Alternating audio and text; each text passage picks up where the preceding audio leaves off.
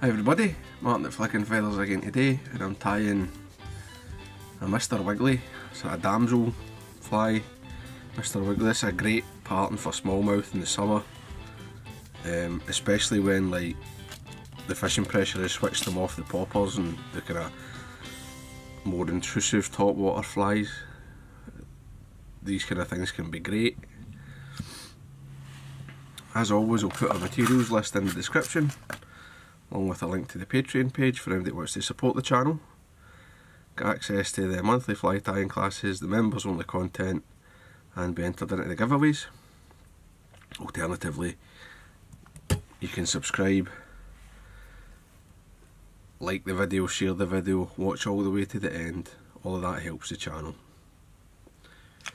Right, so I've got my hook and my vise. This is a Varivas 2500V SE straight eye version, size 4. It's a 2x long streamer hook I'm using, so it's fairly stout, which helps the fly to land the correct way. And I'm using a 2x long rather than like a 3 or a 4x long as some people do, because I've got more gape. You know, I can use it rather than using like a size 6 or 8, a 4x or 3x. I've got the gape of the 4, which gives you better hookups, which is the whole point, right?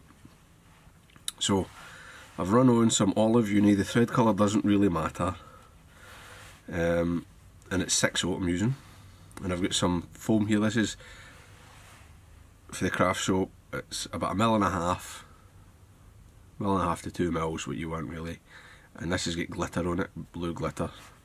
It's nice and sparkly for when we've got quite a shiny blue damselfly here. There's also a black one that's very shiny as well, so this is ideal. So I've got my strip here. It's about the width of the hook gate, and I've already cut a point at the back, and what I'm going to do is I'm just going to offer this in and take a kind of loose wrap and then tighten up. Get gradually tighter. You don't want to. I don't quite like the shape of my point, so I'm just going to sort of lengthen the tip of that triangle a wee bit. I mean, I'm just being fussy, but it's how I like it. That's better. Now you'll notice this will be trying to move on you at this stage, right? Don't worry about that. Just lift it up, take a few wraps of thread, right? And I've already put super glue in the shank to make the base of thread stick. Come along, take another couple of wraps, and it will start to stabilise. Now I like a wee hot tail in these, so I've got a fluorescent orange Grizzly flutter leg. This is just half of one leg, and like half a strand. I'm just going to fold it over the thread, take a wrap, make sure I don't creep with the wraps, and secure that in place. Another couple. Now at this point I'm going to set my length, so I'll sort of judge. You can even use it if you're not sure, you know, if you want to keep them all consistent, get your original fly, measure against it. You can put a wee crease, and then you know how long it is, right? I mean, this bit of foam is nearly perfect, which is good. And then in the exact same, don't let your tie-in point creep, just same spot. And again, it's still, you might notice it'll try to roll or whatever, don't worry. Lift up. I'm going to get some dubbing, and I'm using some Spectra flash dubbing. This is a sib-eye. It's like ice dub, but it's softer and finer. So I'm just going to come in and wrap right back. I'm going to take a turn of dubbing over there, in my tie-in point to hide that tie-in.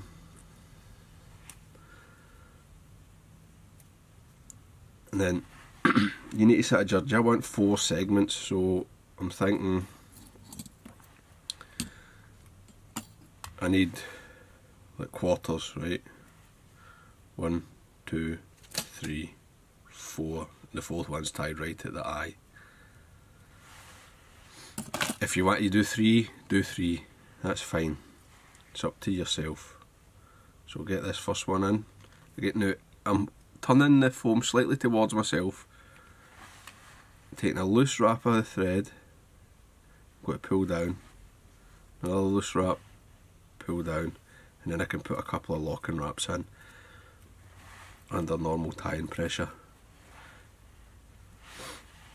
Now, again, just to help this, right, you don't want your fly turning on you. I'll come in, a couple of wraps of thread with a wee bit of super glue on it, get some more of the dubbing,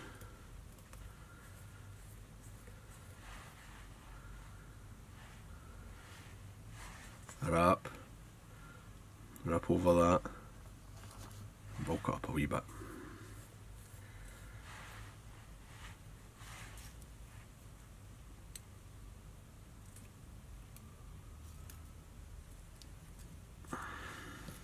And you'll notice things will start to firm up. And just the same, sort of twist the dubbing towards yourself so that it cups with the thread torque. Get that in, nice and tight. Have a wee look.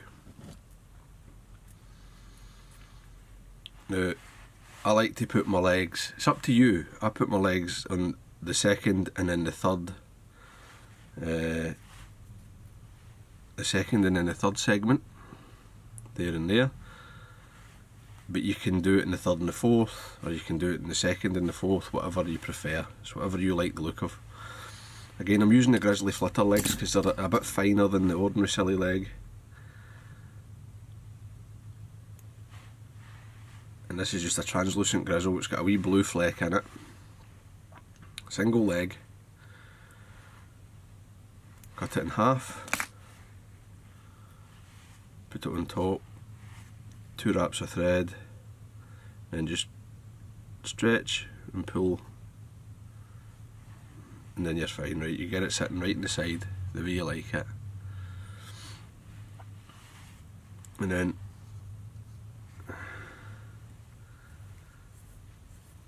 same as before, put a wee bit of glue in my thread.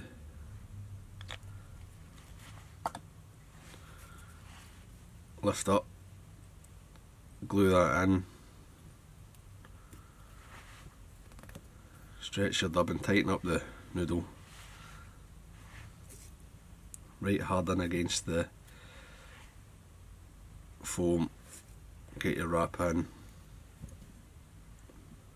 need a wee bit more.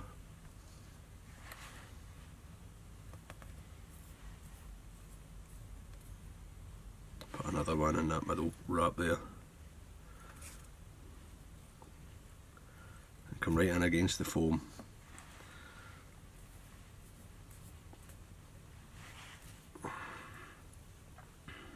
And you can run your thread through the dubbing to tighten it if you want. And then it's just repeating. It's just a fairly simple fly to tie, it's just a bit repetitive.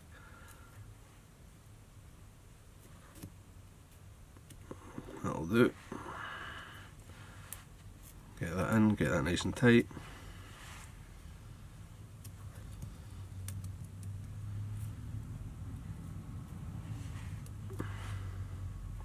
Another leg.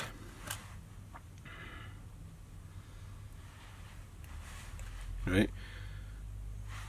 And a half a strand is plenty. Right, you don't need to tie in like 2 full legs at each stage here. Right, half a strand per side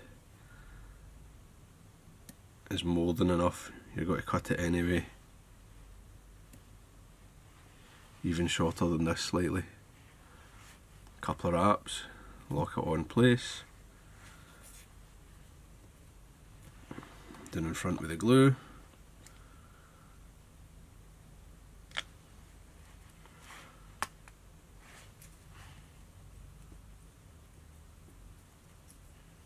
Take away any excess. Get right back in there. Get your dubbing.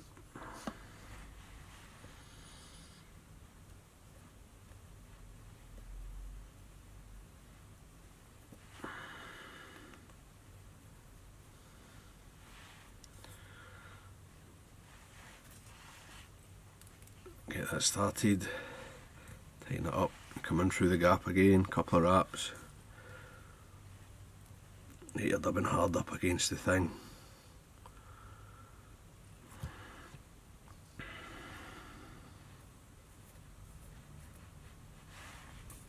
Now don't rush your eye, leave a wee bit of space.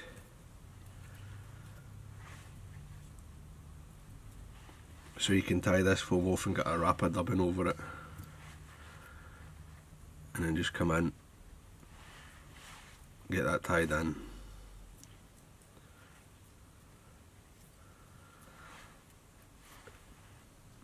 And you need very little dubbing here, just enough just to cover the thread. I mean, you don't even really need to do it if you don't want to. And then come in and whip finish.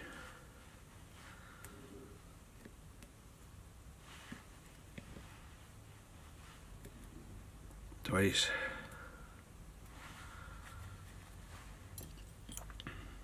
Come in, cut your thread. If there's a couple of wee, I mean there's a long fibre there, but I wouldn't really worry about it. I don't mind them being kind of scruffy. Just lift all the legs up and cut them to length. I want them a bit of shank length, more or less, so that they don't. They'll know at that length they're not really going to foul that much. The foam should hold them mostly clear out of the way. They're on the side. Your fly's pretty sturdy. I like to come in at this bit and because I've got a point in the bottom, I like to cut a V in the top, a bit like an Amy's ant. Just watch the wee rubber legs. But that's just personal preference. I'll just trim them slightly shorter. And then it's a bit of varnish at the eye and your fly's done. So there you go. This is Mr. Wiggly. It's as I say, a blue damsel version. Obviously tie them whatever colour you like. Yellow's good, chartreuse, black. But it's a tasty little fly and the smallies love them. So, hope that was useful. Hope you enjoyed it. If you did, remember to give me a like below and I'll see you for another video. Tight lines guys, bye.